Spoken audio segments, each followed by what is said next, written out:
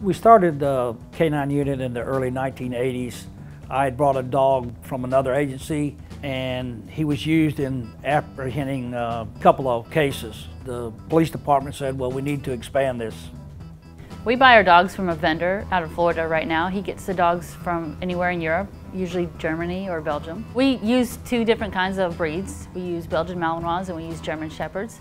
So both of those breeds are very intelligent, they're very loyal, they want to work. They are a perfect size, they're not too big, they're not too small. My job as a handler is to feed and take care of the dog. It's also to train the dog and to help him on deployments. Typically we pay $9,000 for a dog, which is considered a green dog with no training. If we were to jump up to the next level, you're looking at $11,000 roughly, and then they can go up upwards of more depending on what level of training you want to put those dogs into. And as long as they continue to work and their work ethic is there, they'll stay working. Most everything that a dog does for a police department involves his olfactory system, meaning his nose. So we use these dogs to locate people, we use them to locate drugs, we use them to locate explosives, we use them to locate articles that have been dropped from the scenes of crimes. So not only can they do the apprehension and the agility that we train them for, but they can do all these other things that help us put criminals in jail.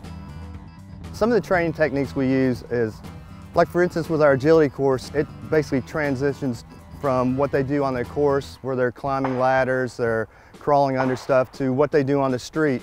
Going under the crawl would simulate maybe crawling under a crawl space of a house to apprehend somebody. Of course, going upstairs, you're going up into attics, you're going up on a ship on a gangplank or something like that. We want them to be able to clear at least a 6-foot fence. A lot of these privacy fences are tall. It's just a way for us to transition our agility work into the real world.